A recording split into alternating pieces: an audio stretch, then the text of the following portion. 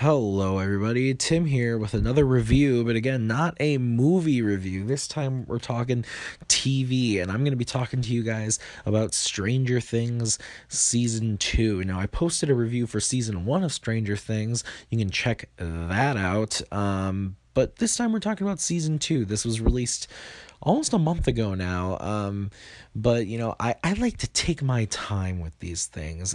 These shows that come out on Netflix that are meant to be binged. I used to do it. I just can't do it anymore. It's too much to process in a short amount of time. Plus, I gotta make some money, so I gotta work. I can't take time off just to watch Stranger Things. I wish, but I can't. So anyway, guys, it took me a while to talk or to watch all of this, to think about it. I actually finished watching this about 4 or 5 days ago, but I wanted some time to think about it, really gather how I feel about it. And here's the thing: if you haven't seen my season 1 review, I didn't really go into a whole lot of depth. I just said, a couple of things that I liked about it, because it had been over a year since that was released. I was just trying to catch up, put a video out. But what I did say was I really loved Hopper, and I really loved just like the tone overall. I think Eleven and Mike are great characters. I thought some of the other kids, like Dustin, I enjoyed, but the other kids, they were just kind of there for me. And I think I suffered from oh my God, Stranger Things is so good, and I hadn't seen it. And so when I finally did watch it, it was good. It just wasn't what I was expecting because it was overblown for me. But I still really enjoyed it.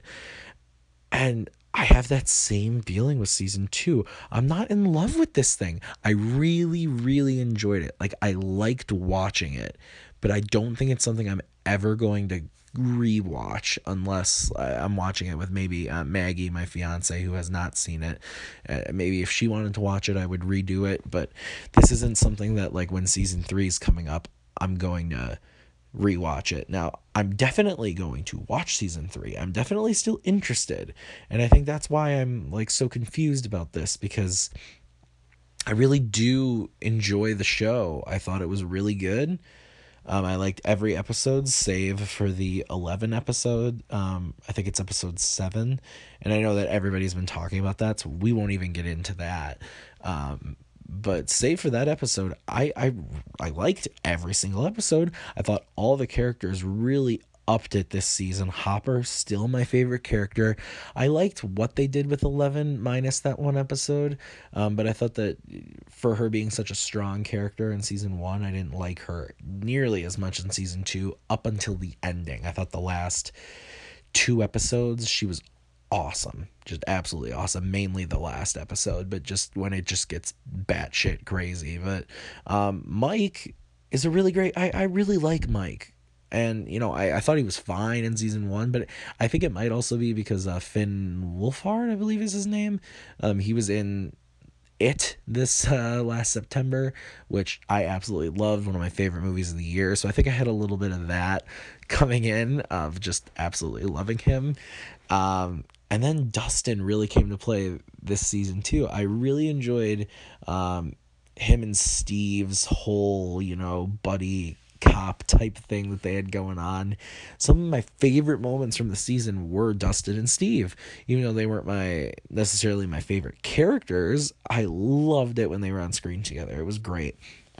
My biggest complaint about this season is I feel like there were no stakes, and that's not true. There were, but it just I felt like this was filler, and that the big thing is coming up in seasons 3 and 4.